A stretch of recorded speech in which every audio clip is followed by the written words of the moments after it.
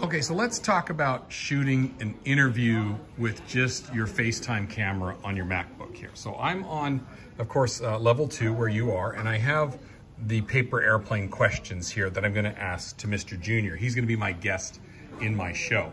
So I'm setting things up for that interview. So you need to kind of find a desk somewhere where two people can sit side by side, which is going to be kind of here. I'm gonna sit here, and then you kind of got to sit uncomfortably close to each other so that you show up in the shot. So there's the two seats for Mr. Junior and myself. Let me just try sitting down in here. Yeah, it sits down just fine.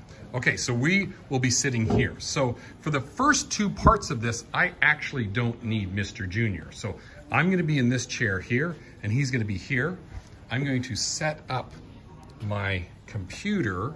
Let me get it going here. Let me get iMovie opened up. Here's iMovie with a new project, new movie. Okay, and then the input, of course, is going to be the FaceTime camera. There we are. Okay, so let me just sit comfortably in this chair. And I need to, since I'm using the microphone, which I think is on this side, sometimes they hide the microphone up here by the camera, but there's a microphone somewhere on here, and I need to be fairly close to it so that it gets my voice really well. So I think that's it right there. And I want to be positioned in a way that I'm looking into the empty space of the frame. So don't center yourself. You don't want to be like that. You want to be, so if Junior sits here, I'm going to be looking at him, and notice over here, over my shoulder. See how I'm looking towards the empty part, this empty part of the frame here? That's where I want to look, like wherever Mr. Junior is going to be. Okay, so I think I like how I'm framed. I don't have too much headroom above my head. Everything's looking good there. Now I can go ahead and press record. Okay, and then I'm going to go back over to the questions, which are on Chrome here. Okay, and you kind of got to memorize them because you don't want to read them. What sparked your first interest? What brought you into building paper airplanes, and how has your passion evolved over time? Okay, I think I've got that. So I'm gonna switch the camera around here just so you can see me doing it. But I'm gonna pretend Mr. Junior is here. So his eyes should be about right here.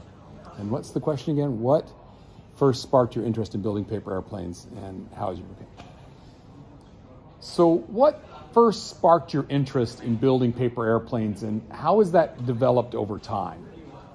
Okay, do you see I just shot myself asking him a question even though he's not here? So now I need question number 2. Can you describe the process you go through when designing a paper airplane model? Okay. So could you describe the process that you go through in designing a paper airplane model? Okay, I think you get what I'm doing here, right? Now there's a lot more questions here, but I'm gonna end it here. So I'm gonna just do 2 questions because you understand what's going on, right? So you film yourself pretending that the person is there, and you ask the questions just to blank air, okay? So you're just asking it to blank air, and you of course are recording it on your camera right here in FaceTime. So I've got that done, and now I'm gonna press stop. And then the second part is you've got to record yourself doing kind of reactions to someone talking. So here we go. Now this time I can kind of leave it pointing here. So let me just get this out of the shot. And I just need to be like,